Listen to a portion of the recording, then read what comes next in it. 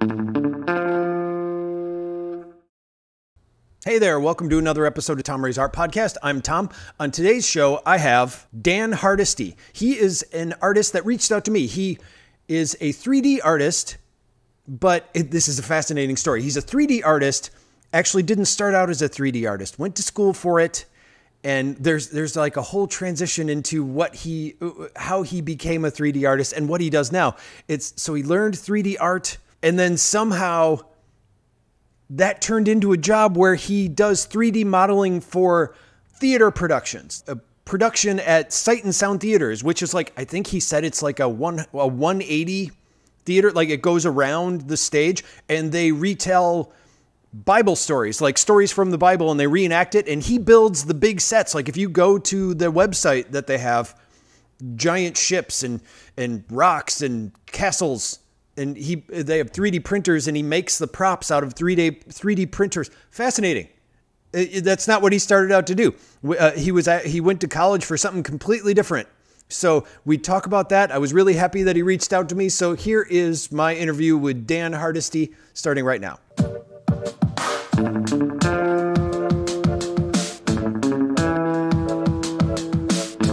Where am I talking to you from right now? Where are you located? I am in York County, Pennsylvania, in a little town called Wrightsville. Okay. Now, I'm horrible with geography. Is that East Coast or West Coast? I'm sorry. That's South Central Pennsylvania. Okay. So right near the Susquehanna River. I'm about 2 hours west of Philadelphia. Oh, okay. Good idea. Yeah. All right. How long have you been living out there? Oh, we've been here for, I don't know, roughly 15 years or so. Okay. I grew up moving around a lot, but met my wife in college. We've been in Pennsylvania for a while, but met my wife in college in Langhorne, Pennsylvania, which is north of Philly, about an hour, and then have moved around that Philly area. Yeah. And then we had some family here in this area, and we're tired of the whole city scene, as it were, and moved out here because it's beautiful here. It's very wooded, trees, rural. It's really gorgeous. Yeah, very nice. Like how wooded? Are we talking like wildlife in your backyard type wooded, or it's definitely just got trees? We've had deer running through our backyard, and sometimes when I get up in the morning, I can hear turkeys across the street and in the woods and stuff. So I live in like a suburban kind of neighborhood. Yeah. But it is kind of plopped in the middle of farm and woods and all that kind of stuff. Okay. Yeah. Okay. I wanted to know, is it like you're in suburban, or you're like log cabins could be out here type area? No, not that bad. No. I love my running water. I love my electricity. I love the bathroom being in the house. Gotcha. Yeah, very much. When you said you met your wife in college, what did you go to college for? Well, I initially went to college in Langhorne, Pennsylvania at Cairn University for a Bible degree, actually. Oh. And that's where I met her. She had a counseling degree from there. But then afterwards decided that wasn't quite the direction I was going, and had always done art, been interested in art. And initially, when I graduated from high school, I thought that's what I was going to do, but it kind of shifted. Then I shifted back, and then just had the family, working a full-time job, and went to the Art Institute of Philadelphia in the evenings for a computer animation degree there downtown. So I stretched a 2-year degree out into like 5 years. Yeah, no. So to do it at night. So and you started out as one, like when you left high school, you said you changed. Like what kind of art were you doing once you were leaving high school? When you first thought like I'm going to be an artist? Yeah, I think when I really got serious when I was younger, I picked up on I love animals, I love wildlife, and so at the time I was heavy into doing drawings of ducks and birds, a lot of birds. I did a lot of bird watching, and would take my sketch pad out and sketch what I was seeing, and so I did a lot of that. But then as I got a little bit older in high school, gravitated more towards comic books, and like when Ninja Turtles first hit the scene, the original comic, that was it for me. I was like, this is what I want to do. Yeah. Actually, I see that style kind of in a lot of your ink drawings now that I think of it. It's one of the things I hope if anyone sees it, they see it as more of a tribute or a really just a love letter kind of these guys, because I love that indie black and white. Oh yeah. Duotone kind of style, and I'm trying to replicate that a little bit in some of my stuff, and it's definitely an influence. Well, it didn't occur to me until you just mentioned that, and then I was picturing the comic, and I was like, oh yeah, there's definitely something like about the way the thickness of some of the outlines and the drawings that you do and the edges. And even some of the way the details are, because they're not the normal details that comic artists would put in, not the usual feathering or whatever. Mm-hmm. It was more details in the outfits, or just details on like the extra things that they had on their person or whatever. It's okay, interesting. But yeah, that's all in there. I mean, Spider-Man was always a big pull for me. And and that's when the the Todd McFarlane Spider-Man was coming out, and everybody was like, that also was over the top too. It was. I mean, I think I've had people look at my work and say, "Dan, why is your work so bumpy and squiggly and slimy?" I'm like, well, I don't know. I guess I take that as a compliment. I don't know. Yeah, that's what we liked when that came out. That all of us we aspired to be that. I mean, that's what I tried to do too. Yeah, those guys were great. Yeah, and then I realized it took too much time, so then I went back to being just simple Hanna-Barbera looking stuff. Which is awesome. You know what? The thing about it is like a lot of people think that, but when you actually try to do that stuff, when you actually try to go back and replicate like a Tom and Jerry look, or even a Flintstones look, or Birdman, or Wacky Racers, or whatever. Yeah. That stuff it's classic. Like it's definitely got a classic look to it that is pretty hard to duplicate. Yeah, I mean, it is. I love it. I love it. I think it's great. Yeah, and it's one of those things where you could try to duplicate it, but there's always just something a little off about it. Like there's just it just never looks perfectly right.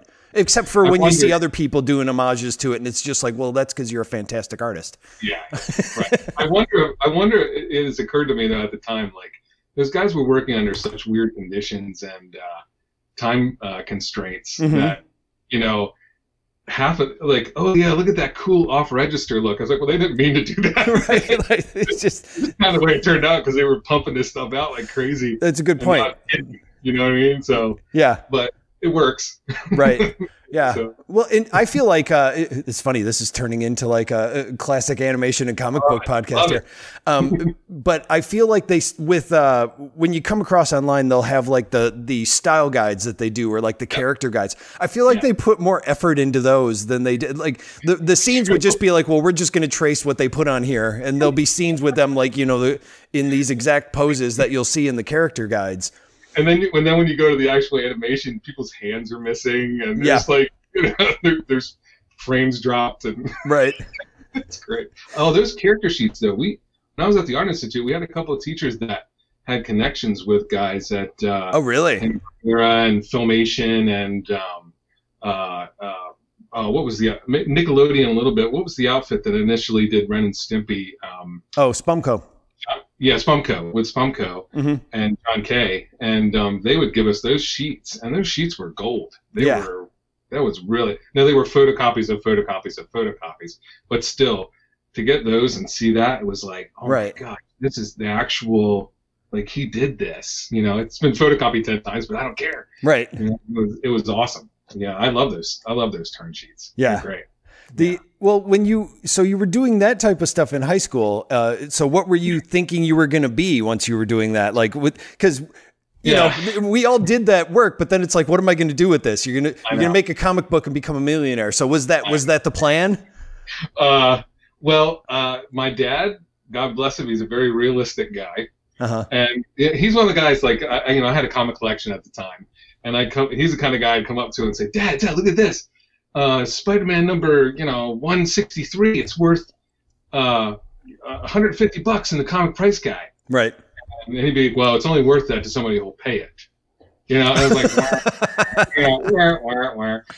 but so there was a dose of realism that I got along with that. So I didn't think necessarily I was going to do a comic for my life. I kind of was just doing what I like to do. Yeah. It morphed at that time because I was so much into wildlife art into thinking about fine art more than comic art after a little while, because I was okay at it. I was pretty good at it, and I had these designs of going to the Maryland Institute of Art, and I looked at their prices even at that time, and they were really, really expensive. And I wasn't sure if I could get in.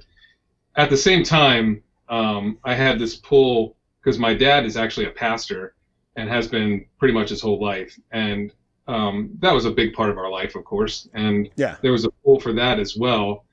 So I thought to myself, well, look, I'm not sure about this art thing. I really wasn't sure at the time. And I had a lot of people around me telling me, well, that's an artist's life is foolish. You know what I mean? Like, you don't want to do that because you'll be poor and starving and, you'll never have a family, yada, yada, yada. Yeah. The same thing a lot of us heard.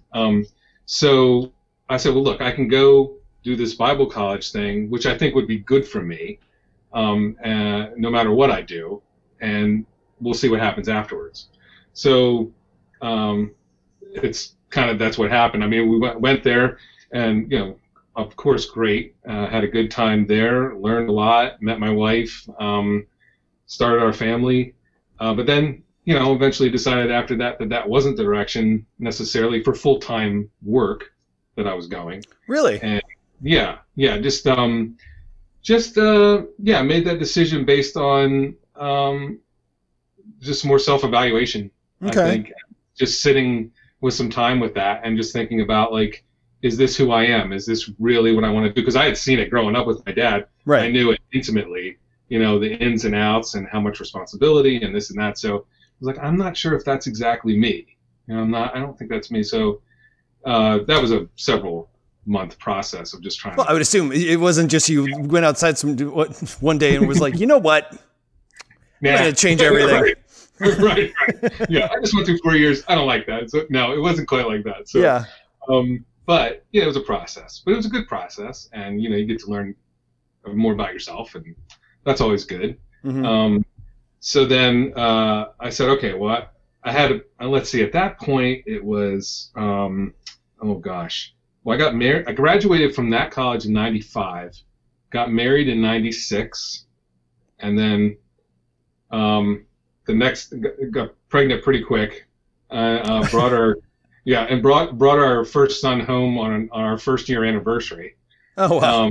So that was pretty fast. So at that point we were off and running. I have 3 kids, but at that point we were off and running. I just had to get a job to support the family. So I worked at Prudential Financial in Willow Grove, Pennsylvania. I love the face you're making while you're saying it. I still have. It's like you just ate a lemon.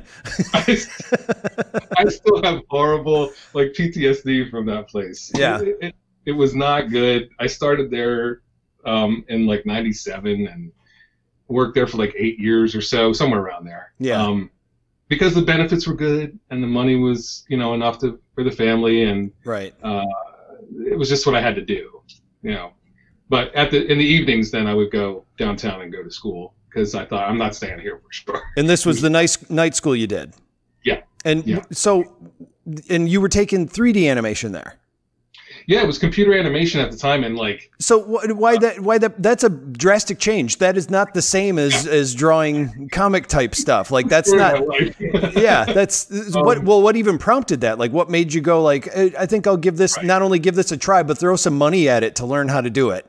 Well, I tell you what. I know exactly. Which is a whole other story, actually. That's an interesting one as well about the money involved with that. But well, that's always an interesting story. Another reason to hate Prudential. Yeah. But anyway, well, you know what? Jurassic Park came out in '96. I was going to guess Pixar, but Jurassic Park is an even better one. Yeah.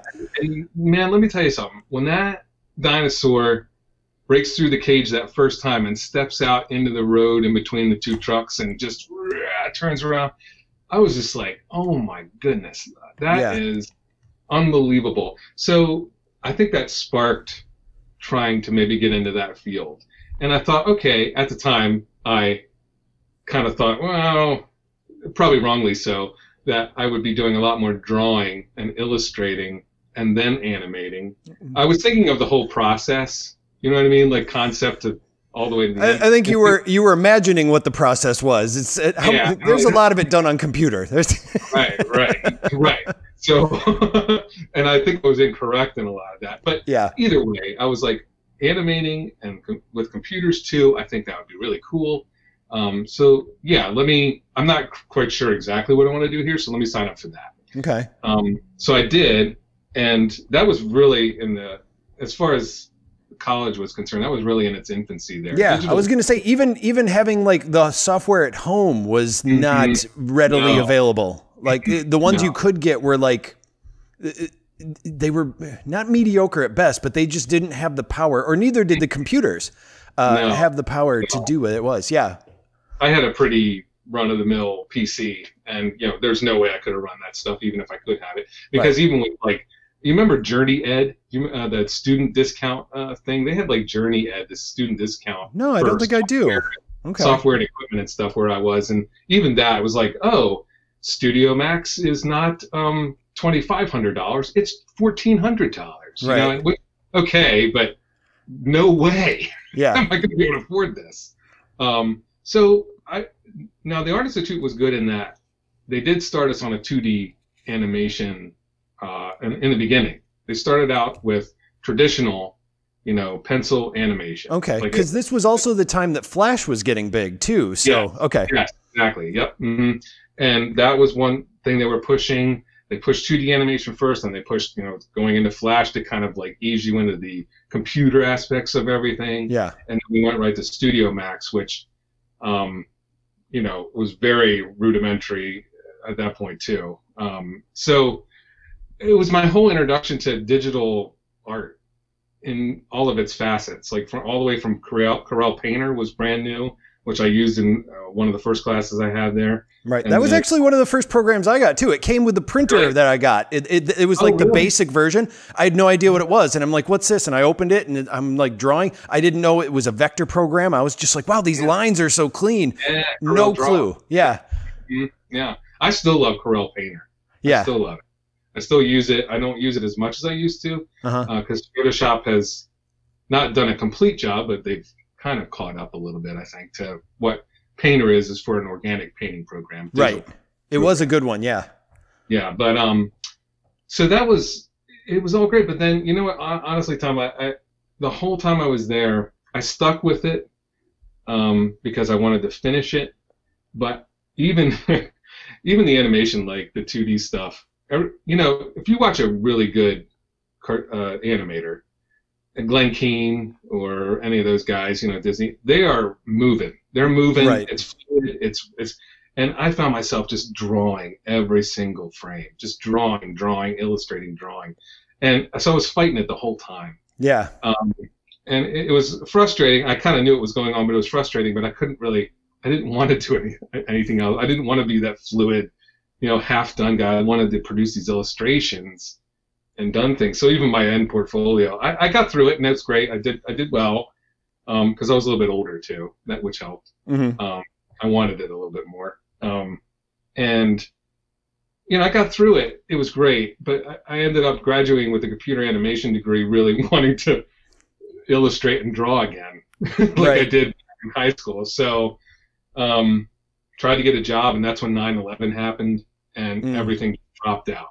Like nothing was going on. So I was still working at Prudential, and then 9/11 happened, and I got laid off from Prudential and got a fairly good severance package from them. Oh, that's helpful. And really, yeah, which is nice because really what I decided to do was like my portfolio wasn't cutting it.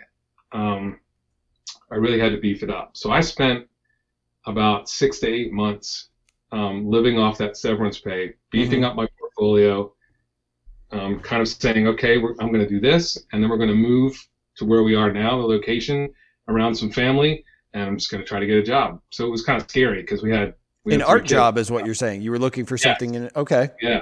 Yes. And my wife, God bless her, she said, yeah, let's do this, and so I don't think I could have done it without her support because it's risky. You know how it is with a family, and you got to do what you got to do, and you have 3 little kids, and it's a lot of responsibility. It's a lot of pressure. Right. So sure enough, like it came right down. I think we had just run out of unemployment, and I got an art job in Shippensburg, Pennsylvania, at this company called the Beistel Company. The what? the Beistle Company. Okay. Yeah, it's where it's Beistle. So they're a company in Shippensburg, Pennsylvania, that has been around for well over 100 years, and they're a party goods and decoration company. So basically, my job there was as an artist to concept from beginning to end any number of things like Halloween decorations, cutouts, jointed figures, tissue decorations, a whole bunch of stuff. Like if you see old timey Halloween decorations, they're classic. I'm guaranteed like half of them are at least but from the Beistle Company. You got like a whole shelf dedicated. You can't see it here, but I got like a whole shelf dedicated to that. I love that stuff. Yeah. And this stuff, I was working for a company that had almost originated a lot of that Halloween decor. So that job was really cool because it was something different all the time. And I was finally back to illustrating and drawing. So one week you're doing pink princess dragons, and the next week you're doing Santa Claus, and the next week you're doing vampires or werewolves or zombies or something. As one does. So I found that to be a great job, and people were great. Yeah. I feel like the problem is while that's a cool thing, I never find party stores sustainable. I don't know. They're not, and I wonder, is that what happened to it or what happened with that job? They're still going. They're still going strong. Okay, good.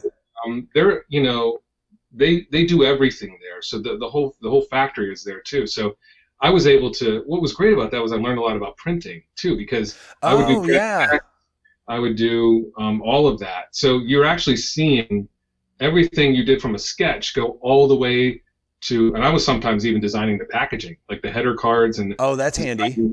Deciding what size the bags were for it. Now, would you guys go through a local printer, or did they have like a contract printer? Like, I guess I don't know if this was a chain or what. I'm actually kind of fascinated by this because this is basically you're working in merchandising. It's just not your own merch. Exactly. Right. So I want to know what you learned. I'm not sure. Most of the stuff was printed right there on site, and they had. Oh, no kidding. They had their own people printing everything. Right. So that was handy because then once you're doing something and you got to call and say, oh yeah, your Valentine cutouts are on the press right now. They want you to go down and do a press check. It's like, oh great, okay. So I'd go down and do that, and that I did a lot of the big Heidelberg press stuff, and also window clings. What do they call that? It's like that plasticky kind of window cling material. Yeah. I can't remember what that press is called off the top of my head, but anyway, it was a whole different a flexo press. Gotcha. For that stuff. So a lot of that was like just really getting in tune with the sales department too. We would go back and forth with the sales department depending on where it was being placed. So they were kind of a distributor. So for instance, like the sales department would go out to Walmart and say, hey, we have this little display that we want to put up in your store. Is that okay? And they would talk it out, and then the salesman would decide what would go in that display, which then included us. So we would decide, how everything looked, of course, up to a point. The packaging then was something that we went back and forth with the sales department with, and that's where it always gets interesting. Yeah. When you're being art directed by a salesperson. So right. Yes. I think every job where there's an art department has that back and forth. I'll tell you one quick story about that, which will kind of nutshell that whole area. I remember being in a meeting, and it wasn't me presenting, thank goodness, presenting an idea, presenting a final concept, and one of the salesmen said, "Well, I don't like that color." Right. Okay, so I'll tell you how it played out, and then I'll back up. Why don't you like that color? I don't know. I just don't like it. So that was kind of a comment, but then I will back up now and tell you that salesman was colorblind. Okay. That's interesting. It's an interesting comment to make when you're colorblind, that you don't like the color. But it is an interesting point too, in the sense that means that you don't think of colorblindness, and it's like, well, that definitely is something like some of your actual customers aren't going to see this color properly. Right. Now, if we were marketing with that in mind, I would have said, yes, you're right, Tom, but this was not the case. Right. Correct. So there's always, as artists, I think every artist who works in a production environment probably has at least one art director story that's crazy. And I have a lot. So, but, you work through it, and you have to work with other people, and it's a great experience, and it toughens you up. Mm-hmm. And you're able to, I think, it makes it better sometimes. Sometimes I had drawers full of stuff like, I think this is better, and I kept that stuff. Yeah. But it just happened. So. No, of course. But I worked there for about 10 years. So that was a good. Oh, that's a good run. Yeah. Yeah, it was a good run. But the problem the entire time was not necessarily the people or the work. I love the work. Mm-hmm. I had a really long commute. It was like that sucks. Yeah, it was an hour and a half each way. So wow. Yeah. So doing that for 10 years was really hard. You lasted longer than I would have, man. Again, it was the whole family thing. Had a job, but we had connections to the area that we were in. We didn't want to move closer to my work necessarily, and so I said, well, I'll take the hit, and I did that. So that ended up being really, things were kind of drying up. Things were shifting at the company as far as our responsibilities, and it was becoming less of an illustrator artist environment, more of a salesy kind of a bent to things. They were getting more involved with things, so I just didn't. I was like, yeah, another reason too. That's the tough thing, the salespeople. They're the ones who actually do sell it. I know they do. You can make stuff all day. Doesn't mean anybody's going to buy it. I know exactly, and you can't fault them for caring about what goes out there in the marketplace, right, and wanting to have a good face on things. Of course. Yeah. So, but anyway, so left there, and worked at York Wall Coverings here, which this is a blip on the radar. Like really wallpaper? Is that what wall coverings are? Okay. Wallpaper, like fatheads, those big wall decals that you can wall cover. Okay. That kind of stuff. They did that kind of stuff too. No, they were our premier wallpaper company in the world. But they did do like the large decals, like if you had Jim's bait shop or something like that, you would be able to put that on the wall. Okay. Right. So I like how I just came up with a bait shop of my own creation just then. And it's Jim's. Yeah. It's Jim's bait shop. Yep, that's right. Well, he's a good guy. Right. Jim, he's awesome. Great friend. So I decided I had to go there just because I needed to get away from the previous company, and went there, was a graphic art director there for them, was able to do some art. Long story short, that didn't work out. And it was a really kind of a toxic environment there. That's too bad. Yeah. So anyway, always had a desire this whole time to work at where I work now, and which I do want to ask about because you went to school. So first of all, you went to school for 3D art, and so far none of this has involved 3D art. Correct. And now I know the place that you work now because I've looked you up before this interview, obviously, and I don't understand how it's 3D art, but I know that it is. I've never understood this facet of 3D art. So what you do now is... Yes, I work for a place called Sight and Sound Theaters in Lancaster, PA, and I'm a 3D artist for them. I did start out as graphic design, but then moved over to 3D art. But you're a 3D stage artist, right? Yes. So... Basically the whole process with them, it's really cool.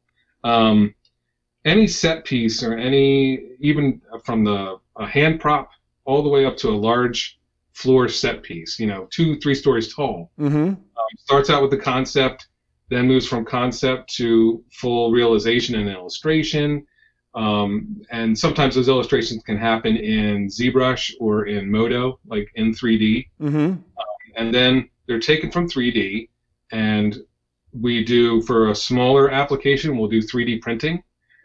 So, for instance, the things I work on, like if there's an axe or something that has a specific, look to it, needs certain things. So we model that in 3D and print that 3D. Really? And then, mm-hmm. And then wow. either print a whole bunch of them, like lamps, that maybe, and then our engineering department will put like lights in it and stuff. But then the bigger things are done, they carve them out of foam, like these huge pieces of foam, and there's like a die cutter that cuts them out of foam, and they'll coat them and they'll paint them, and our set. You've done like ships and like big, like what would they be, like stone towers and things that. Yeah, it's a 300-foot wraparound stage, which has two, like the side stage left and stage right, and also 120-foot stage.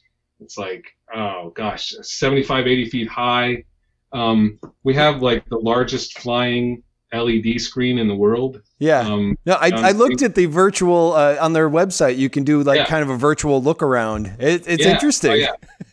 It's like 2,000 people could fit in that theater too. So it's there's millions, and there's also a theater in Branson. They have a theater in Branson, Missouri, as well. But so we get a lot of. I mean, there's millions of people that come in and out of there every year. So it's pretty cool because it's a lot of visibility. But it's really cool because then, again, this place is doing a lot of the things there on site. They're building things on site. They're engineering, and building, and concepting things on site. So I get to, I'll do some kind of cart that has a trap door in it or something like that, and I get to actually see the guys in the paint shop painting it, and it actually comes to life right there. And then you get to see somebody running around on stage with it or whatever, and it's pretty awesome. You've lucked out in getting to see the process of how these things are made. Like you had the place with the printing shop built in, so you got to see what the actual, like when you're creating it, like this is what they need to do this. And you get to see them and like, oh, that's why that doesn't work. Like I've done that where they go, but they need this. And I'm like, why? I don't understand. And they'll be like, because they just do. And it's like, well, I want to know though. And it's like, I mean, I'll give it to you because clearly they need it, but I want to know why. What am I missing? The other thing too is you went from going to school thinking, I'm going to hand draw stuff and then move over to 3D and then make it, and then, dinosaurs. And then that wasn't the reality when you went to school. And now you have a job where literally you draw things, then do them in 3D. And then all of a sudden they're giant things. You actually created what the concept you thought was when you first started in school. That's fantastic. It is. And I really feel that my job now is like just a synergy of so many things that I've done in my life. Yeah. Over my just pre-artistic career and during my artistic career. And even with my Bible degree that I have, because Sight and Sound Theaters is a large theater, brings different Bible stories to life. Yeah. On stage. So I have this connection now where my art, experience is now meeting this Bible degree experience that I have too, and they're kind of meshed together. So it's really cool that I can have that kind of connection, professionally and like personally, with that. And so it's really awesome. I agree. The creative process to me is something that you mentioned, getting to see those things, and getting to understand. When somebody says, like you said, hey, I need this different, and why? And then I have people like I walk over to the engineer and he says, well, there's a handle that needs to be here for somebody to get out, and this flips open here, and we have a control panel that needs to go there. Oh, okay, great. I totally get that. You know what I mean? Like it's a real team. A super team effort. And I think that's going back to like when you work at a corporation and there's the sales team and I used to be the liaison between both, because here in Madison, like I did front end. Basically, I was the guy that made the websites look pretty. But it wasn't really me. It was the graphic designers, but they didn't know how to make websites. They just knew, like, I've seen a website and this is what it looks like. And I'd go, okay, here's the functionality. And I'd explain it to them. And then they'd go, and the back end people would be like, well, and when we do the website, it has to be this. This is where the process of what needs to be calculated goes in. Or the analytics are going to show up here, or it needs to function this way. And I'd go, okay. So I'd show them the design and go, where do you want that to be? How does it work? So I was the person that had to connect those. And that was, both sides that I talked to they just automatically disliked each other. They're like, the designers are going to do whatever they want. And I'm like, well, talk to them. And they're like, no, I'm just going to make it because it works. And I'd like to say I'm generalizing, but 90% of the time I'm not. It was just no, I'm not going to talk to them. I have a job to do. I'm going to do that. I don't care what they're doing. And it's like, well, that's where the problem is. And it creates a hostile environment. So I used to go in between and kind of slide in, kind of do like the, hey, anyway, hi. So this is what they said. And I'm like, I totally get it. But it really was like by the ending, we'd have conversations where we all could talk about it together. And that was great. And that goes with like the sales and everything. And I think that's the thing that's missing, like you were saying, is if the salespeople could go, this is what I know will work and why. And this, it's like that scene. Do you watch The Office? I'm going all over the place here, but okay. Yeah. That scene where they take the new branch that they absorbed from wherever, I forget, but with like when Rashida Jones goes on a sales call with the woman whose name I forget all of a sudden. But is it Dolores? Phyllis. And the hair. And they get the big hairdos, and she's like, "What's up?" And then they get in there, and she looks at her, and she's like, "See," because like his entire family has that hairdo, and it's like, it's just, this is what you need to do to relate to someone, because you want the same thing, but sometimes you just need to have, kind of a leveling to be on the same page. The communication that you need to have in these instances is really key, and then with the communication too, it sets up the need for trust. Yeah. And you're just using your illustration with those two in the car and she had to trust Phyllis and say, okay, well, I'm going to go ahead and get this. I don't know what's going on. Right. I'm going to get this hairdo. And it worked out because she trusted her. And, it's a funny scene. It's hilarious. It is a very funny scene. Yeah. But that hairdo does not look good on her. But even so, like when you're working with people, you have to have that relationship. You have to have that communication and that trust. But when you do have that, it's a special thing, and it allows you to then accomplish more creatively than I think if you didn't have that. Instead of having all these islands working against each other, out in the sea, just lost and not communicating, not seeing each other at all. You're coming together and kind of building one country that each has its different part. Almost like states, or whatever, but that come together and actually form something more special. Yeah. Bigger, than any one part. And it can never be achieved in a meeting, because that just always seems so confrontational.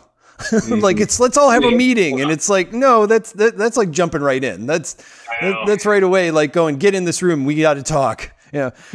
But half the time when I'm doing things, I'm going right up to the shop. Yeah. And I've always been a walk over to a person's desk type of person. Yeah. Oh, yeah. And I go right to the guy and say, hey, is this working for you?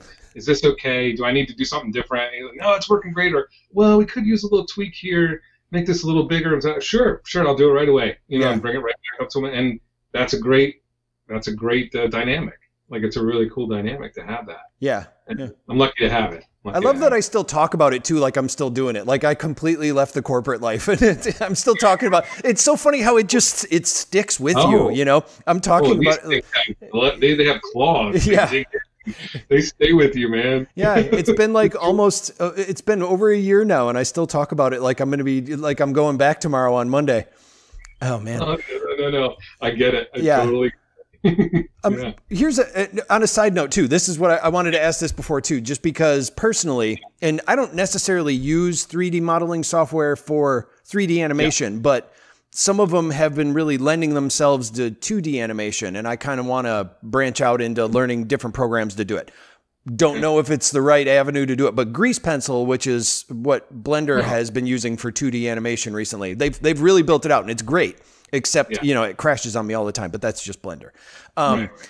But the question I have, and it never occurred to me until I started doing it, I don't even know how to form this question. All I know is I see people drawing 3D models. Like here's a drawing of a guy, and when you turn him around, you can see his back, and you can set the lighting and have it go like that, and they'll go, that's this, and now I have my character. And it's like, okay, you built a character. How do you use it? You just built it in an isolated environment. So like, what's the process there? What am I missing?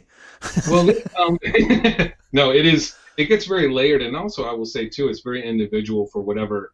Like if you're working at a gaming company, or a theater like I do, utilizing it as we do, there are some similarities, of course. I could speak. I did a little stint for a couple gaming companies here and there, not a lot. So I know a little bit about it, but I'll speak more to, I guess, how we use it or how I've seen it applied. Yeah.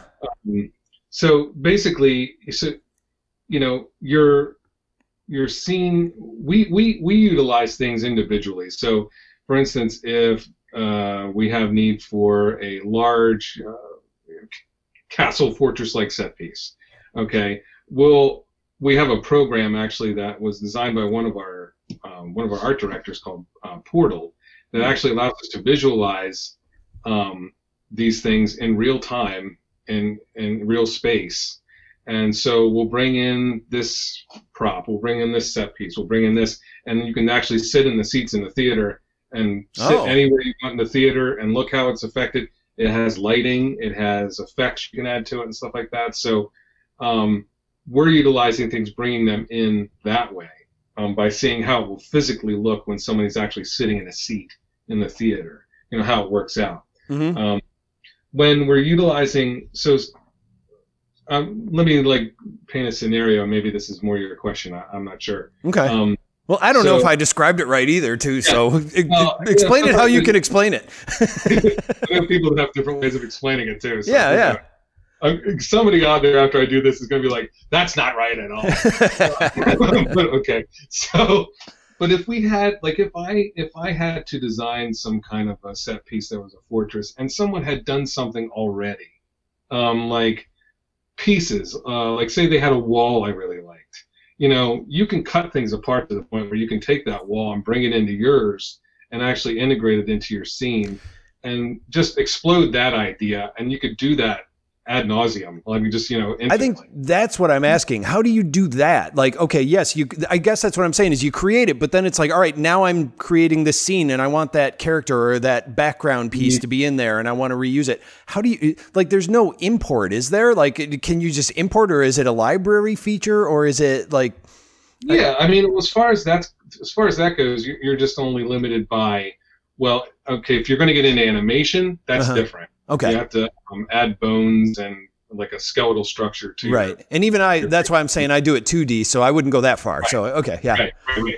So other than that, I think you're only limited by compatibility between, say, for instance, when I am creating, I'll use this axe illustration again because it's just benign and I won't get in trouble for saying anything. Okay, no problem. So I'm building this axe, and what I would do in Modo, which is a great 3D program. Oh, really? But it's more of a straight 3D program. It's like Blender. It doesn't do as much texture-wise as Blender and things like that. Okay.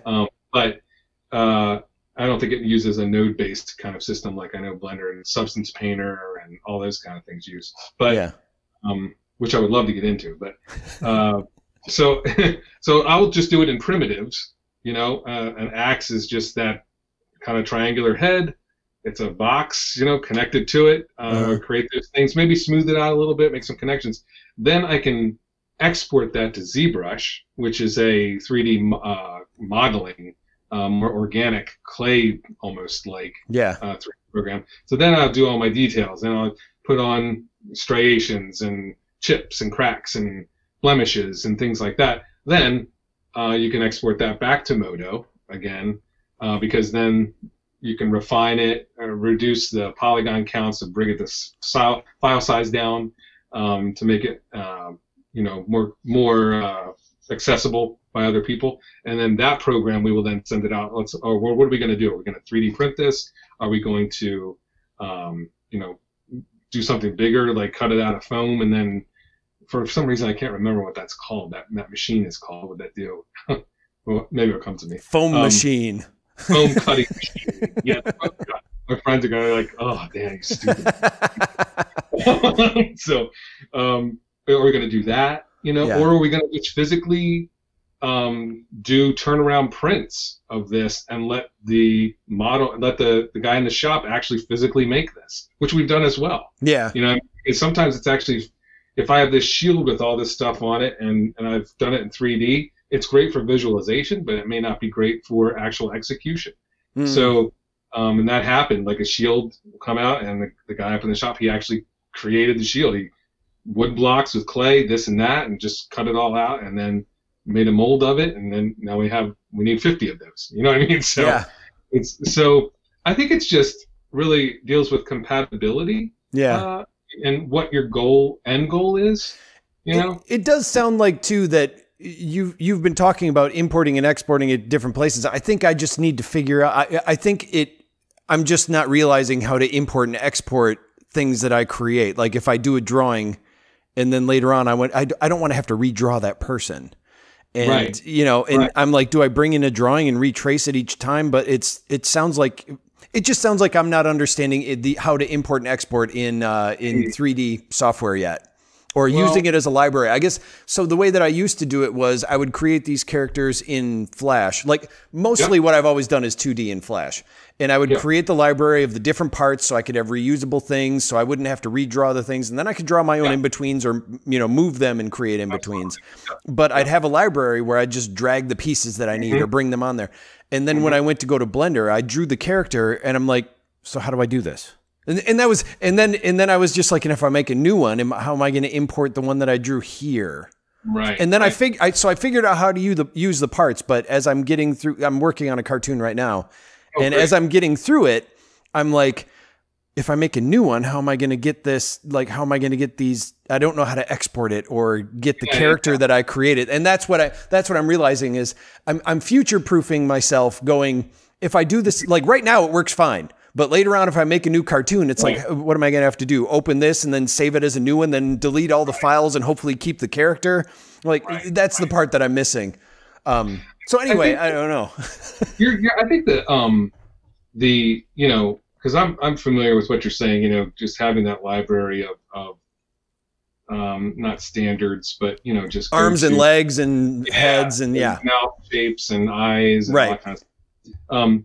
I think that the method is probably sound. It's just how to work it in that particular program. Right. You know what I mean? Because that's what I'm saying. I think I'm just missing. I think like the language for the different programs is different. And I just don't know where the thing I'm trying to do is. Yeah, I wish I could help you. I don't know Blender at all. That's all right. You actually, but I think you did. I mean, you led me in the right direction already with the importing and exporting. I'm like, okay, so it does have the ability to go, you've created this thing and you can even import it and export it to different stuff. Yeah. So it's there. So I know I'm in the right direction then, at least. And from talking with you, it's like, yeah, of course it's there. Why wouldn't it be? That's silly. Well, you never know. Yeah. I mean, really, it's like, the way things are now, it's just, oh my gosh. I want to get, like I said, I want to get into like Substance Paint or a Substance Designer, but it uses this whole new node-based system to apply texture and that's like, I kind of understand it, but it's like, and sometimes it might as well be like quantum physics to me, because I'm like, it probably is a little bit with the amount of math that goes into doing these 3D software. You don't know. And then I get frustrated and I pull out my pencil and I'm just like, I just want paper and pencil. Right. And just start scribbling. So. Well, and speaking of that, and maybe this is a good segue. I don't know, but you've been teasing that you're going to be doing a webcomic recently. Now, is this going to be? First of all, this is how I'm making it a segue. Is it going to be pencil and paper, or is it going to be digitally based? Like, tell me about this new comic book or webcomic that you're doing. It's an idea I've had for quite a while, and it's going to be, I'm doing all of the sketching, doing all of the not composite, like storyboarding, sketching, and things like that. Traditional pencil and paper. Oh, okay. But just for speed's sake and for editability, I am going to be inking and coloring it digitally. Okay. Now, I've been kind of going back and forth with a lot of stuff I've been doing. Like a lot of the stuff we were talking about in the beginning, like the indie comic kind of thing. Yeah. Those kind of characters and things like that. I will actually pencil those and then ink those by hand, scan the inks in, and then do a little bit of toning digitally. Right. Actually, getting that duotone, that crosshatch, and all that kind of stuff, the way they did it, that stuff, you can't find it anymore. Right. No, I talked to a comic book artist recently who has that stuff and like hoards it and only uses it on special occasions. Exactly. So fortunately, there's some companies out there that do some of those textures really nicely, and so that's why I've been doing those. But this, I was like, you know what? This is going to be something I want to do more regularly, and I might want to do exactly what you said. Maybe I'll draw like some turnarounds. Maybe I'll do that for some of the characters and utilizing those again. So that's definitely something digital I want to be able to do. So it's my friend.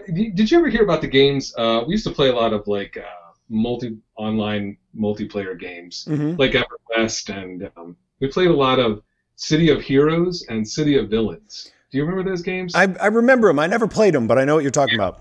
So you can create your own character and fight crime, and it had a lot of fun. We would do it all the time. But we made up. So Tom, you're getting. I say this tongue in cheek, okay? You're getting the exclusive because I haven't told anybody. I know you haven't. You've only teased it, and I was curious to see how far you would go with it. So keep going. It's coming out in August. It's going to be after it's out anyway. So okay. That's good. So we had this character we made up. We said, look, we want to stand out in this game, and we're just having fun. So we're like, what's the dumbest thing we could do? What's a dumb character we could do? Yeah. And we came up with this character called the Almighty Sandwich. Nice. So he was a dumb kind of, narcissistic, unaware of himself kind of hero, and he had a sidekick, and his sidekick was this girl who was younger, it's just tiny compared to him, and she was sadistic, like just crazy. Okay. And her name was Soup du Jour. So it was Almighty Sandwich and Soup du Jour. Okay. So that was a lot of fun. We had tons of fun. We had this whole lore we created and just would laugh and laugh about it and just made up stupid names and stuff. So basically, I was just sitting around. I was like, what would I do if I just wanted to have fun and everything? And that was the first thing I thought of because I had so much fun with my friend creating this character. So that is the webcomic I'm going to be doing. It's called The Almighty Sandwich and His Deli Defenders. And he's basically a hero that's like trying to defend in a really bad way. It sounds really stupid when I say it out loud. I think that's the intention. This sounds intellectual, this sandwich hero that you're talking about. He's very deep, and he's fumbling trying to defend the city's nutrition and their well-being, but he does it in the worst of ways. Soup du Jour keeps him in check. She's kind of the reality check. And he definitely is going to have an arch nemesis. He definitely has a super group that he's a part of, a la kind of the Justice League kind of thing. Right. And, of course, there's going to be a super villain group as well. But it's really, a lot of it's just an outlet for me to draw. One thing. It's a lot of drawing. It's a lot of work. And also just these silly things that I and my friends talk about, think about, just to get them out. And just to have fun. I mean, really, it is just to have fun. What's the release cycle that you plan on doing for it? I'd hope to, it's coming out August the 2nd, should be the first strip. And it's just going to be on Instagram.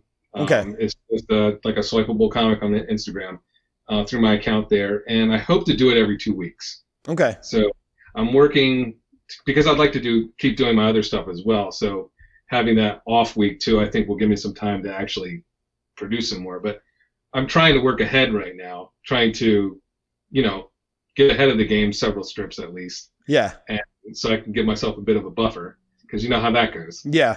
No, because I do mine the day that I put them out, which is sometimes it's like, oh, that's right, I haven't done the comic yet. I've appreciated it lately because you've had several lately to deal with like just real life, like fixing things and breaking things, and I'm just that's because it's really like. That means that's what happened to me today. But it's true that it has been breaking stuff. And then, of course, I've got the weird blood vessel thing that's happening in my eye today, which I'm trying to angle to make sure it doesn't show up on video too much. I can't see it, so that's good. You're good. But are you planning to put it on Webtoons or Tapas at all too, like the webcomic sites?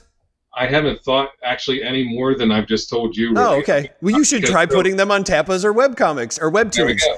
That's definitely something I could take a cue from with you. I mean, I'm just it's a new area for me. I saw a couple guys doing it. Like Matt Armstrong was one guy that was doing it online on Instagram. A couple other people on Instagram just like yourself, have that kind of swipeable, quick shot kind of thing. Yeah. And I've always wanted to do a comic, but doing a full-blown comic that's years of right. work, like a graphic novel kind of thing, which I had ideas about, but I wanted to have some kind of a outlet or more quick turnaround just to kind of dive in. Right. And this seemed perfect. It seemed perfect for that kind of thing. So, I'm excited about it. I think what I have so far, I bounce it off my friends at work and stuff, and they seem to think it's okay. So, you're always your own worst critic. I mean, right. But they seem to think it's funny and stuff. So, I hope, again, it's it's too bad to say, but it's mostly cathartic. It's really just for me.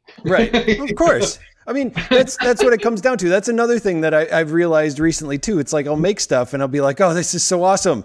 Then it's like, for who? I think it's awesome. Right.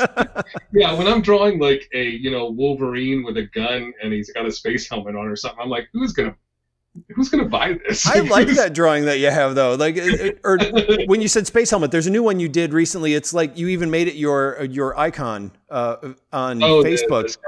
Yeah, the skull and the space helmet and all that. I really like that one. You did that in watercolor too, didn't you? No, actually. Oh, that's not the watercolor one? Okay. No. Well, I have a sketchbook that I keep, a Moleskine sketchbook, and that may be one. Yeah, I might be forgetting. You might be actually right, but yeah, that I try to stick traditional and just do ink drawings with watercolor wash. I used to do a lot of that when I was younger, and just love that. Like, just love the spontaneity of it. Mm-hmm. You know what I mean? And the way you can. It's so tactile. It's so cool to have like a sketchbook of that too. I feel it just keeps your chops up. Yeah. You know what I mean? Yeah. And you've been posting a lot of those sketchbooks on your accounts too. Yeah. Mm-hmm. Yeah. I feel like, well, if I'm doing the work, I might as well post them. Exactly. Yeah. That's it. I feel like I forget to do that all the time. So when I see people do that stuff, I'm like, oh yeah, I got to remember to do that. And then I'll see it again later and go, oh yeah, I got to remember to do that. Right. So, but I love it when I see you flipping through those tiny sketchbooks you have, especially. Those are really cool. Yeah, that is like, I have it, I keep it right here, right next to my computer, and it's just, that's a real stream of consciousness thing. It's really, I just have a random image pop in my head and I just put it down real fast. And again, it's just a way to, I think it's really important. One of the things I didn't do when I was younger, I don't think, was have, a way to just keep that up.